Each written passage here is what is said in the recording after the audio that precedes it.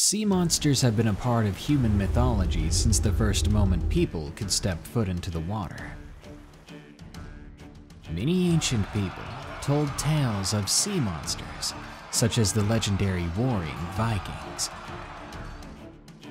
Vikings traveled the seas, looking for land to conquer and empires to combat. But legends tell of Vikings finding more than other people in violent waters. Instead, they tell of monstrous nightmares produced by the sea. And today, I'll be sharing with you 10 modern and allegedly real sightings of sea monsters. Speaking of hardcore Vikings, this video is sponsored by Vikings War of Clans, allowing me to make this video free of any other ads. Vikings War of Clans is a free and fun mobile game inspired by the famous strategy and RPG games of the 90s, like Empire Earth or StarCraft. But what makes Vikings World so addictive is that more than 20 million online players are constantly changing the way the game evolves by never-ending fighting over resources, forging new alliances, and competing in live events. Support my channel and my sponsor by downloading Vikings free with the link in the description below.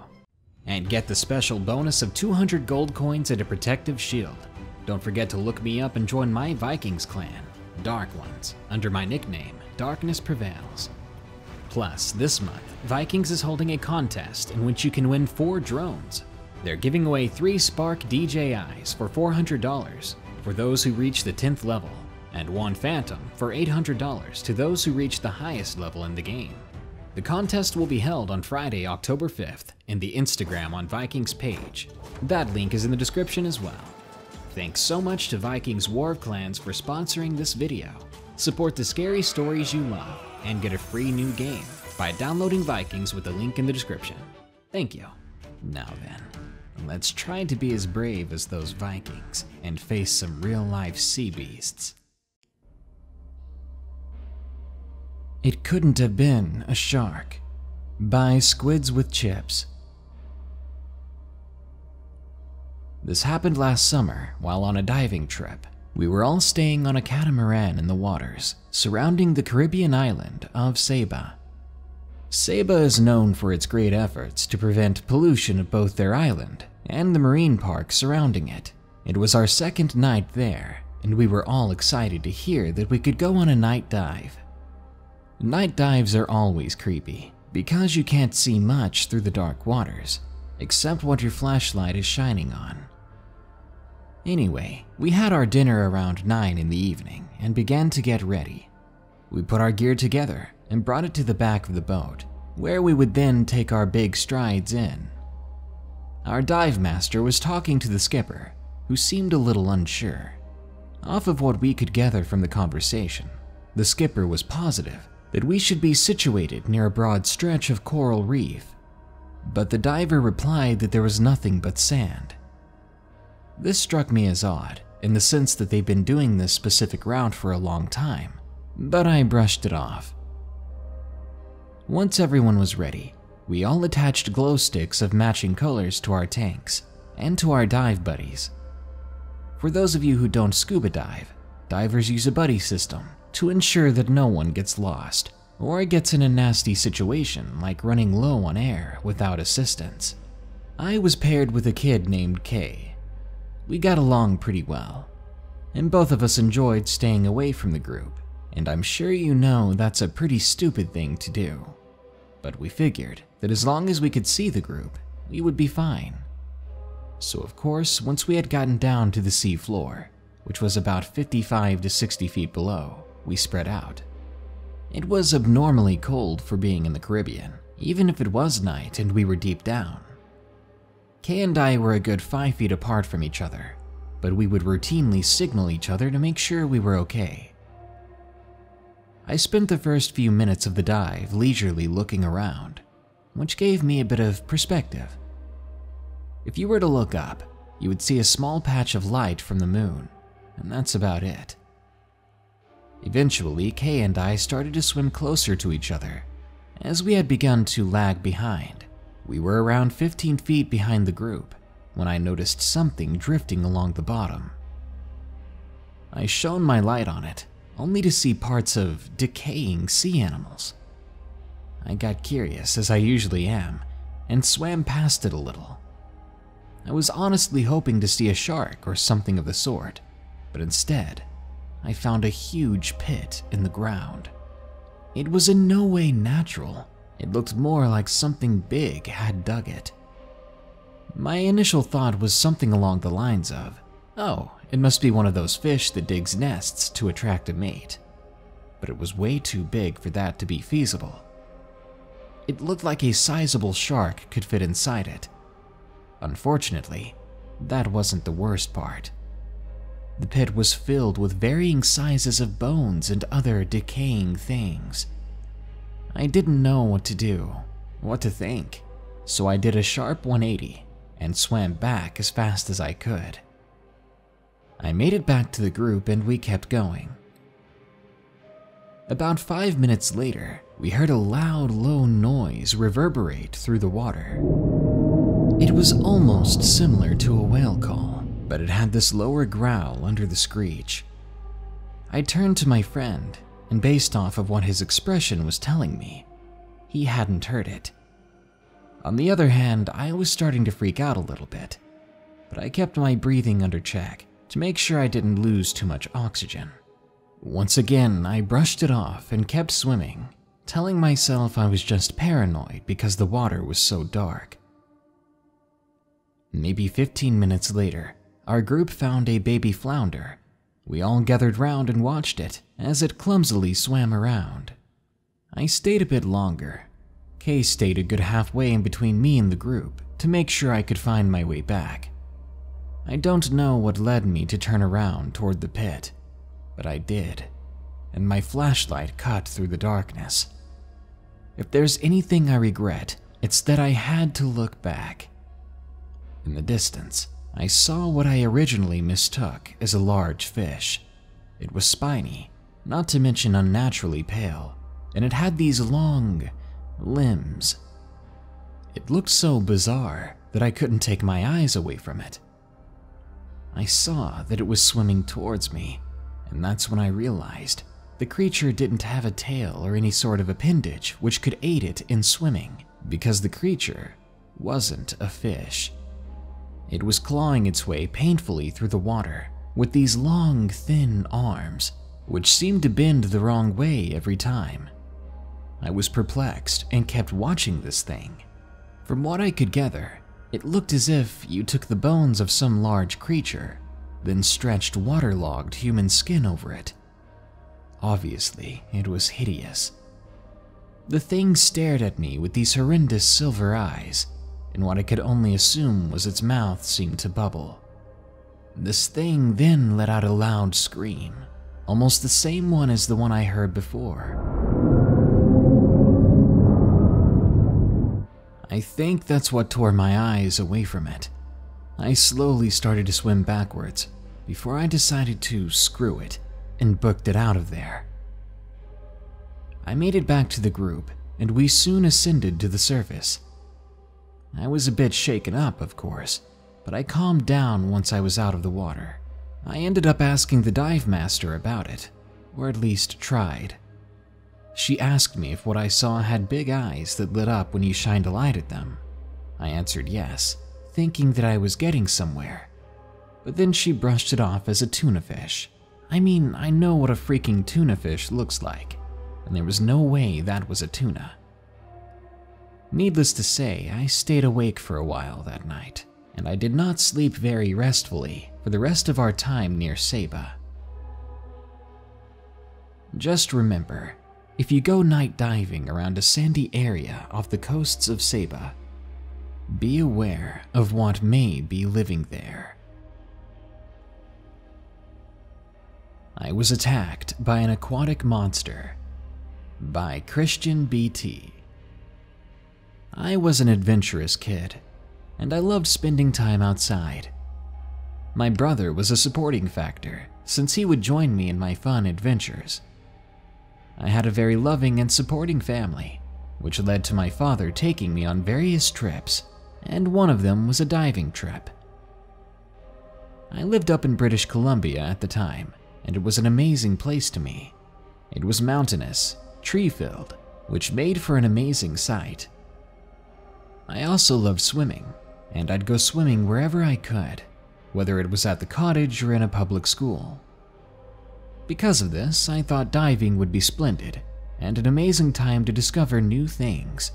Not to mention I'd get a spectacular look at underwater sights.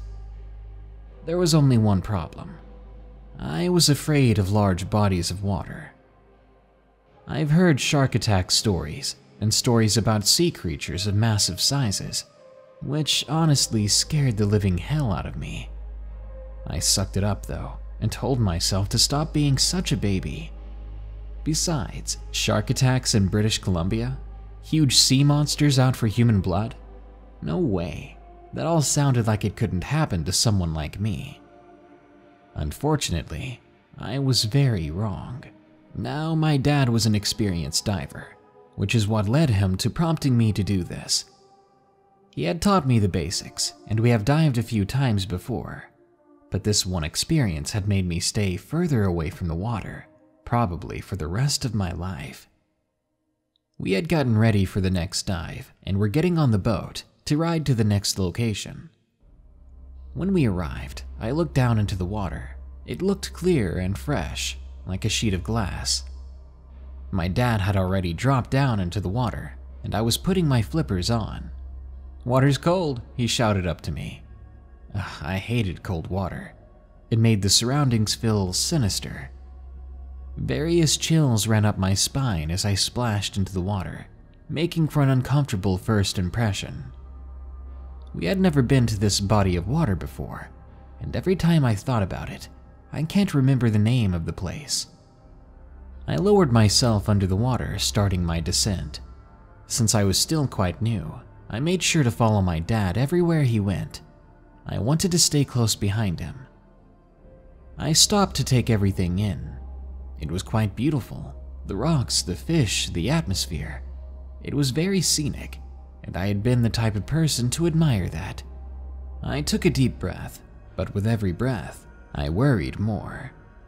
I was always that type of what-if guy, and I was always cautious when it came to how much air I had left in my tank. I turned to follow my dad, but as I turned around, my heart sank. I could not see my dad. He was gone. The water was clear and he should have been right there. I started to panic, breathing in faster and heavier, wasting more oxygen. I thought about swimming up and getting back on the boat, but I'd only been down there for a short period. Besides, my dad was probably just trailing off, looking at what there was to see. I calmed down and then decided I should do the same. I was 15, I told myself. I didn't need a parent around me all the time. I continued my sightseeing and came across a murky area. I thought some fish had stirred up the soil, making the water all cloudy. I soon found a more rocky area, but there was no fish around, which was odd because there should have been more of them. Fish loved the rocks, right? I finally gave in and decided to go back up, but as I was about to go, something caught my eye. There was movement underneath some of the rocks. I watched helplessly as a black silhouette rose from behind the rocks. It appeared to have the head of a snake, and although I could not see the face, I did see the jaw full of sharp, pointed teeth. The eyes were the scariest part, as they had flickered open as if it had been asleep. Black, empty sockets with tiny yellow pupils. The creature was a little bit bigger than I was. It was scaly from what I could tell, and it had noticed me. I screamed through my suit, and I swam upwards as fast as I could. I didn't even bother looking back down. I thrashed my arms and legs, propelling myself upwards. I felt what I still feel to this day, a bump against my legs. The thing had rammed itself against me, and I was now spiraling. It was strong, throwing me off kilter, knocking the air out of me. I soon regained control and kept swimming. I thought I was going to faint. Just before I broke the surface, I heard a strange guttural call coming from below me. I finally reached the surface, and my dad greeted me on the boat. "Where have you been?" he asked. I said nothing as I climbed up on the boat as fast as I could. When I was solidly on 2 feet and I caught my breath, I said to him, "We have to go." "What are you talking about?" he said. "Just go, I want to go home," I screamed as the boat shifted away.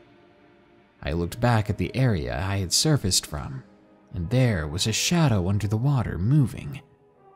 But after a few seconds, it was gone. I sat down, trying to calm myself. We soon made it back to land and back to the car, and I explained what happened to my dad. Probably just a big fish," my dad said to me. "But it definitely wasn't a fish, not a normal one anyway. That creature has made me afraid of the water, far more than before, and I never want to swim for the rest of my life. Just remember, if you ever go diving, you might want to stay close to someone and be aware of your surroundings." My Uncle's Creepy Encounter by Aiden. The story comes from my uncle, who was an avid fisherman. I can't remember a time when he wasn't fishing or planning to go fishing. We weren't very close, but he did tell me this story before he passed. I will tell this story in the first person from his perspective. Here goes. One day back in 2000, I was on a fishing trip. In the middle of the water on my boat, she is a decent size, with a small dwelling below deck. That day had been a good day. I had caught a load of fish, and at around midnight I called it a day. But before taking back off to land, I laid down for a moment, enjoying the rocking boat and the sound of the waves around me. I ended up falling asleep. I woke up with a jolt. The boat was rocking violently, and I'd heard a massive splash in the nearby water. Having fallen asleep below deck, I ran up top, trying to get a look at what it was. There was another splash, followed by a big wave that knocked me off my footing as I ran up the steps, causing me to trip and sprain my ankle. I continued up the stairs, now injured, and I leaned over the edge to get a look at what was going on. That's when I saw it. There was a silhouette in the water, at least 10 meters long. My first thought was that it was a shark, a big one, but I quickly changed my mind when the thing went under my boat. Suddenly, there was a loud boom from beneath me, and the boat suddenly began to rock again, as if the creature I had just seen had hit my boat, which really didn't feel too great on my throbbing ankle. It took me a moment to stand back up and look back over the edge. I gasped. Where the figure had been before, there was something now protruding from the water. Something fleshy and slimy looking. It was dark, earthy green in color, and it had tentacles swarming about in the water around it. Not 8 tentacles either, but what appeared to be dozens of them. Just as I was beginning to get a good look at it, it sank below the water and dove deep down until I could no longer see its silhouette, leaving me there, hurt, bewildered, and ready to go home. I truly believe that I narrowly escaped death that day. That's my uncle's story, and from everything I remember, my uncle never saw the thing again. Though I do know that he tried several times going back to that spot just to see if he would encounter it once more, which is far braver than anything I would do. Amber Eyes in the Blue Depths by Mitzy. I was a lonely kid. I didn't really have any friends, and I was the only child for the first decade of my life, until my younger brother was born. So to make up for the lack of human interaction in my life, I was known for having a fertile imagination. Wherever I went, whenever it was, everyone in my family says they remember me having more imaginary friends than any kid they could name.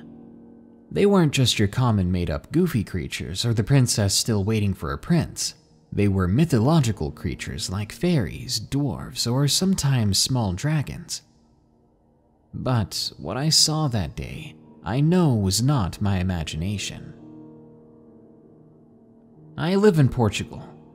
When I was younger, my mother and I used to go with her friends on small trips south to a beach, which was fairly known for its tourism. We went there every summer, without an exception, until after this happened. On this particular year, it was only me, my mother, and one of her friends, who dragged his nephew who was my age along. His name was Afonso. As soon as we arrived to the small makeshift parking lot, Afonso and I immediately jumped out of the car, grabbing our beach toys and sprinting to the beach. Neither of the adults were worried, since they knew we were smart kids and wouldn't go further than the place where we were supposed to, which was where the water hit the sand. So they took their time taking some of the crucial things from the car trunk, and eventually met up with us on the beach itself. The day was overall fun and rather relaxing, until we decided to go in the water for the last call before heading to the cabin. While my mom was sunbathing, me, Victor, and Afonso went for one last swim. About 10 minutes passed by. We're playing tag in the water. I was hiding under the surface, holding my breath, when suddenly a sharp pain in my right leg made me scream, releasing all my air as something began to drag me under. The pain only got worse as something was digging into my flesh. I flailed my arms above me, trying to get away and call for help at the same time, but it wasn't working, and I was out of air. The deeper I went, the darker and fuzzier my vision got. The last thing I remember is what scarred me for life. It was a gigantic, reptile-like figure in an ill shade of green. Behind glowing amber eyes, it had its teeth in my leg. I was in such a state of shock, I must have blacked out. It wasn't until later that I woke up in the warmth of my cabin's room, my aching leg now bandaged up. I immediately screamed for my mom, who casually walked over. The first thing I remember asking was, "Did you get the monster?" "What monster?" my mom asked, with a perplexed look on her face. "The monster that pushed me into the water." I basically screamed, but was immediately scolded by my mother. "What are you talking about? There was no monster. You just stepped too deep into the water." I don't know exactly what happened afterward, but I do remember a lot of arguing with my mother after trying to convince her that it was something beyond natural that had done this to me. There's one thing she can't deny though. If I simply lost my footing in the water, why did it leave me with a tooth-shaped scar on my leg? The Deep by Jack B. The story you're about to hear is one of the scariest experiences of my lifetime, and it kept me from the water, even though I know I'll always be drawn to it. I come from a town built on the beaches of lovely Lake Michigan, and I've always had a passion for sailing. So, as you could expect, I spent a lot of time on the water gliding up and down the coastline. On the 4th of July, it was rather packed, as would be expected, with all the tourists in town for the holiday. Many parents and children lined the beach enjoying it happily, but for me, that just sucked, having to drag my boat on a little cart through the countless people trying to get a good seat for the fireworks later that night. Anyway, I had just finished rigging my sailboat and denying 20 or so requests for rides, so I was ready to get in the water and go. But upon arriving at my go-to spot on the sandbar, I was greeted by the smarter tourists who had brought their kayaks and paddleboards. Great, now I had nowhere to go, and I had to swim my boat out of the clump of people. As soon as I got out, I just took off. I was done with this tourism crap, and I kept sailing outbound until I realized that I was out in the path of the shipping vessels, and that I lost wind, so it was dangerous, because those big things don't change direction as it wastes gas and are on autopilot half the time. I decided it would be best to go back to where it's safe and just deal with the tourists. On my way back, that's when I saw an odd figure beneath my boat. It looked maybe 20 feet long with a snake-like body and 6 fins. It looked like something straight out of Pokemon, to be honest. That's when I made the worst decision. I tried to change direction to get a better look at it. Lucky for me, it decided to come up for its Loch Ness Monster impression, and my hole clipped it right in the back of the head. At that point, I got a clearer view of it. Its body was silver and scaly, with 6 black fins to propel it up above the water. It dived after I slammed into it, and dispersed quickly as it dove out of sight. I beached my boat and told my dad I had hit something in the water. He soon saw the small dent and the scuff marks, and got mad at me for hitting a log. After my delicious lunch of sandwiches with extra sand, I set back out on the water, this time getting through the crowd quicker. I was back out sailing, and it started out smooth, until I began feeling bumps on the bottom of my boat every couple of seconds. They got louder and louder, then they just stopped. I tried to shake it off, but before I could check what it was, my boat was capsized, and I was thrown about 5 feet away.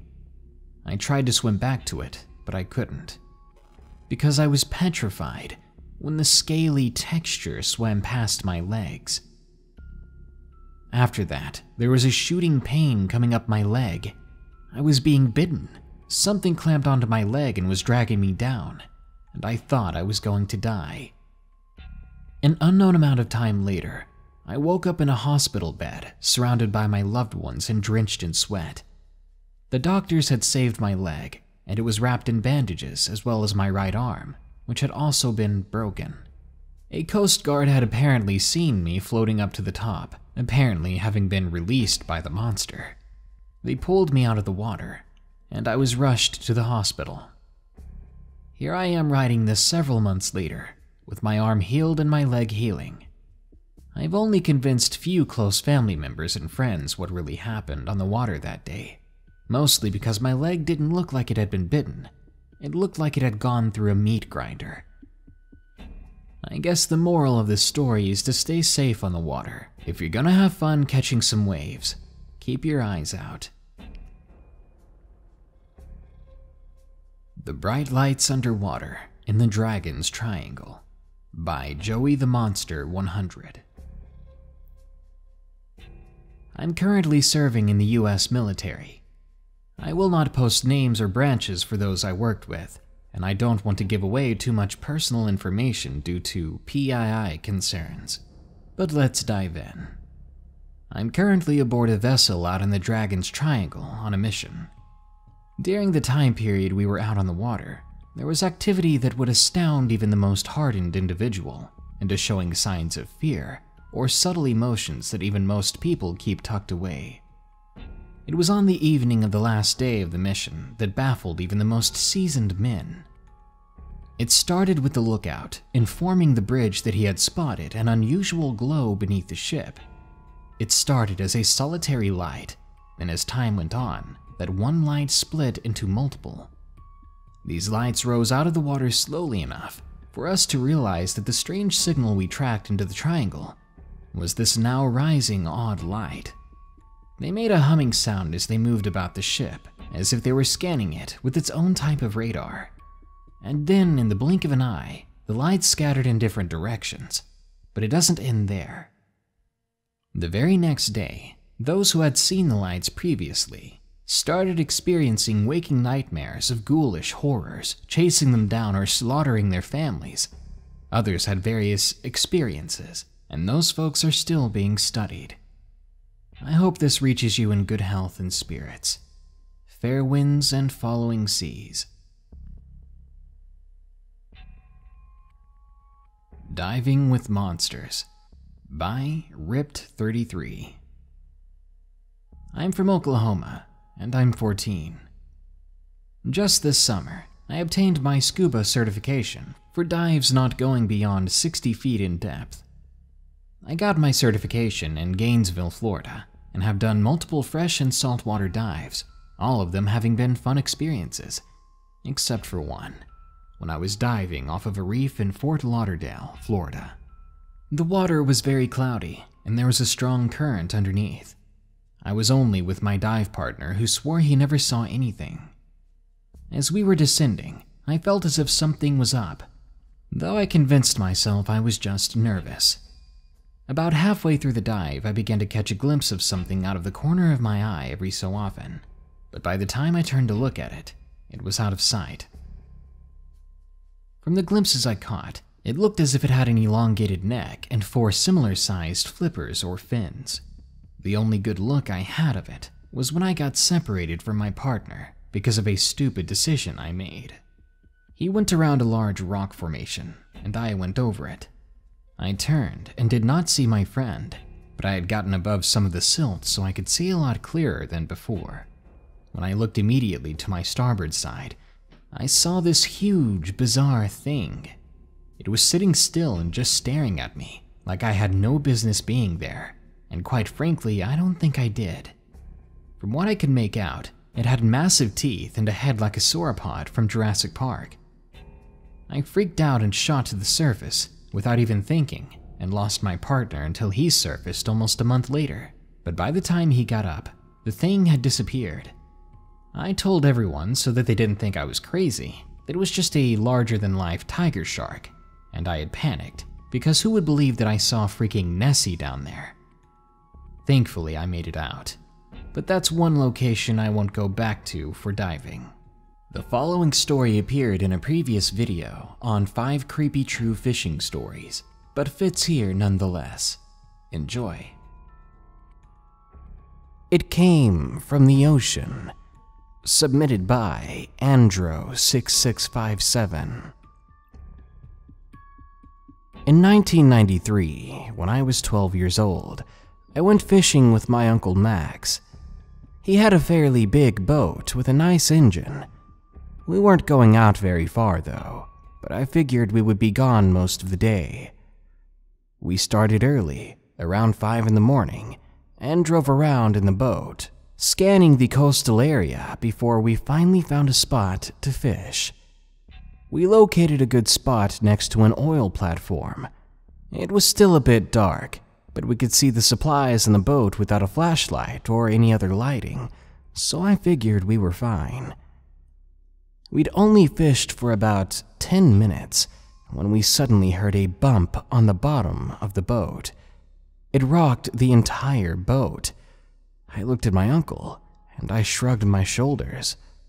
He said, "It's probably a really big turtle." Then he snickered. I laughed, but we were interrupted by a loud and odd-sounding splash. I turned to my right to see the strangest sight I've ever seen. It was a creature, an animal of some kind. It was like a man, but his skin was like that of the old fish, the coelacanth. Brown, scaly skin covered the entire thing. He had white eyes and a gaping mouth.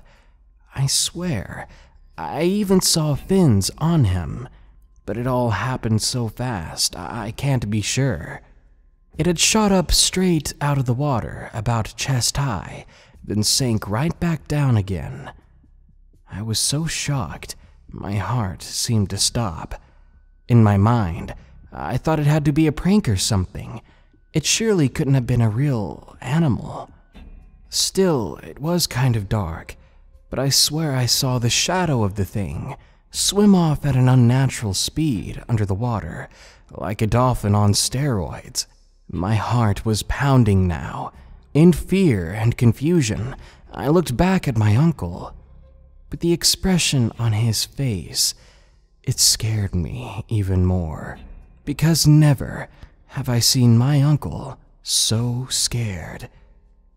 We both trembled there on the boat, and without a sound, we called it a night and ended our fishing early.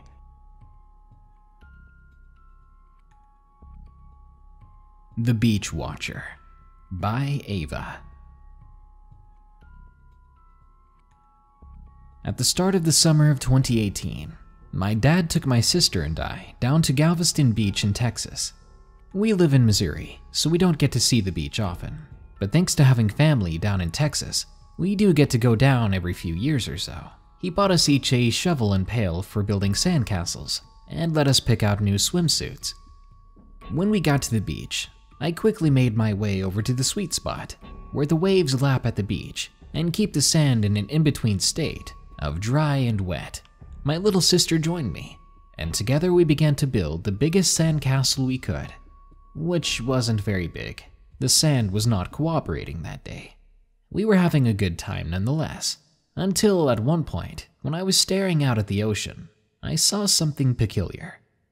Eyes and a face. It was maybe 30 yards out in the water, where there were no people.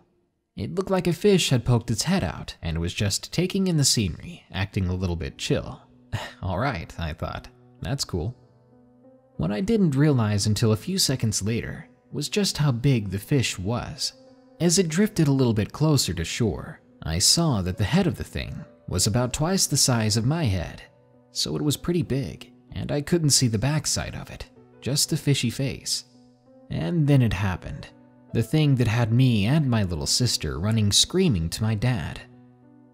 The thing that I thought was a fish stood up, revealing a half-human looking body. Then, with a crab in its hand, it pulled it to its mouth and took a hearty bite right from the shell. It was so loud, we could hear it from the shore. By the time my sister and I made it to my dad to point out the creature to him, it was gone, and all that remained were ripples and the fear in my heart. It was the creepiest thing I'd ever seen, and the last thing I ever expected to see going to the beach. I guess I have this to say. Beware of the fish heads that poke out and watch you, because they may not be what they seem. The Feaux Whale by Totoyami. A long time ago, my grandfather was a whaler. I know it's something we look down upon these days, but being a poor Japanese man with a family to feed, it was all my grandfather knew to do to provide for his family. There was one experience he shared with me about his whaling career that chilled me to the core the very first time I heard it. He always called the story the fake whale. He and the crew he was a part of were deep north in the water, about a day's journey from the coast. It was cold, and the first iceberg they saw, they knew it was time to turn back. That was until the crew spotted something. It looked to be a whale's carcass, fresh and intact. It was floating on top of the water. It was almost too good to be true. A whale they didn't have to kill, basically what you'd call a freebie. Steadily, the ship and its crew began to approach the carcass. When they made it to within 20 meters of it, that's when they were attacked. Tentacles or tendril-like things were sprouting out from the water and suctioning themselves to the side of the ship. The men were screaming, and others, like my grandfather, were staring on in disbelief. The thing they thought was a whale drifting on the water began to twitch, and its teeth began to chatter as if they weren't made of bone, but were some sort of muscle. It sank below the water until it disappeared, leaving nothing but its tentacles above. Apparently, it was using its body weight to capsize the boat, and the only thing that saved them, my grandfather said, was the fact that the wood on the side of the boat that was being attacked had recently been replaced due to a breach in the hull, causing the creature's suction cups to lose their grip. Once the tentacles were gone, the boat rocked violently until things were calm again, and the crew frantically made their way back to the coast. Back at the shore, the captain brought the crew around. They laughed and caught up at the local bar, but deep down my grandfather knew that they would never forget this near-death experience.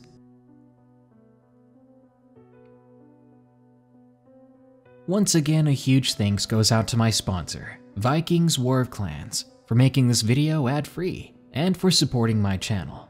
Please guys, take a few seconds to download their free and awesome game using the link below. It's literally free support for me, and you get a great game in exchange. Thank you. Be sure to like, share, comment, and subscribe if you enjoyed the video. And don't forget, you can send me your true scary stories at darknessprevails.org. I'm looking for stories from backpackers. Just go to darknessprevails.org/submit to share your stories. If you want to support this channel further, you can go to patreon.com/darknessprevails.